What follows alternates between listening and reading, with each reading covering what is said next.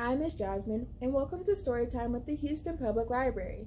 Today, we're going to be reading Dragon Was Terrible, written by DiPucchio and illustrated by Pizzoli.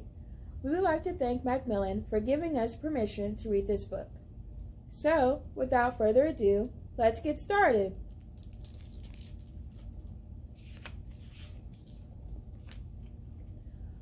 Dragon was terrible.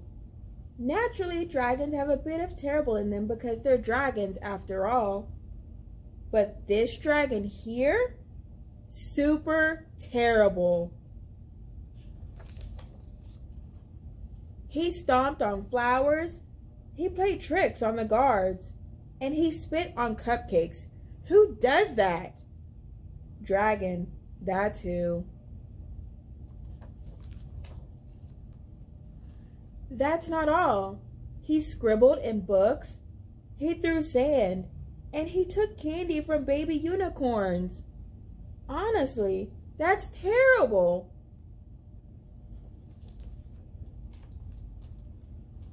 The king had had enough. Enough, he said, and he posted this sign. Brave knights, whoever shall tame the terrible dragon shall be rewarded with a gift. It shall be a nice gift. Ye shall like it. His Royal Majesty, the King. Uh-oh, looks like Dragon was here.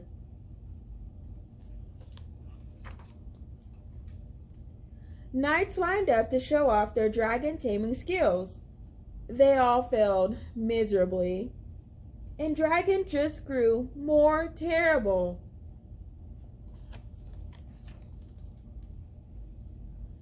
He chased fuzzy yellow ducklings around the moat.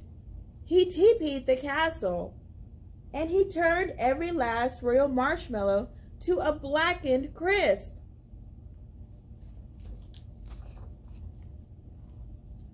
The villagers had had enough. Enough, they said. And they posted this sign. Brave people, whoever shall tame the terrible dragon shall be rewarded with a gift. From the king. It shall be a nice gift, we hope. Ye shall like it, perhaps. His Royal Majesty the King. Uh-oh, looks like Dragon was here again. Ordinary blokes and lassies lined up to try their hand at taming the dragon. They all failed, embarrassingly so. And just when you thought it wasn't possible, Dragon grew even more terrible. He popped birthday balloons, he drew funny faces on the drawbridge, and he burped in church, loudly. Honestly, that's terrible and rude.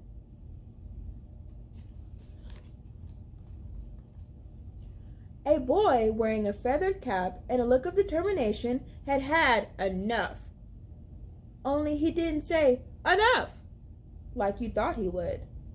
Instead, he sketched a story.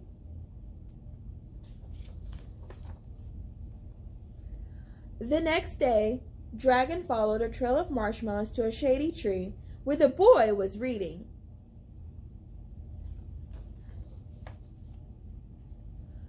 The boy spied the dragon out of the corner of his eye and began to read aloud in a booming voice. And then the brave dragon swooped in to save the princess, he said. Dragon stopped in his tracks. But the terrible knight pulled out his wicked sword. Dragon pretended not to listen. The brave dragon roared, and this fraidy-cat knight trembled in his boots. Dragon pretended to walk away.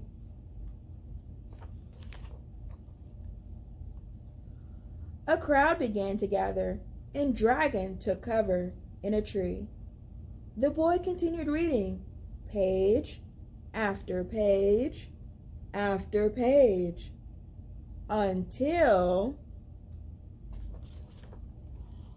Snap! Crash! Dragon landed on the ground with a terrible thud.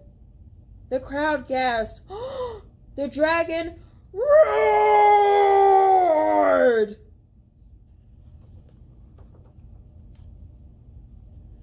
The clever boy didn't flinch. He reached out a hand to the dragon and said, "Would you like to hear how the story ends?" And just when he thought it wasn't possible, Dragon smiled, and he took a seat beneath the tree with the other children. Honestly, that's adorable.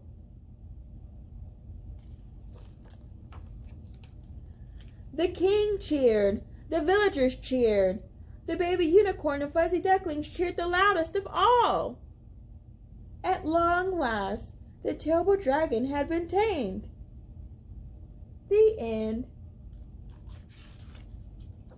Hey, wait! What about the reward? Oh, yes, that. The gift was a new friend. A nice dragon, of course. The end. And that was Dragon Was Terrible. We would like to thank you for joining us today. We hope to see you soon. Bye!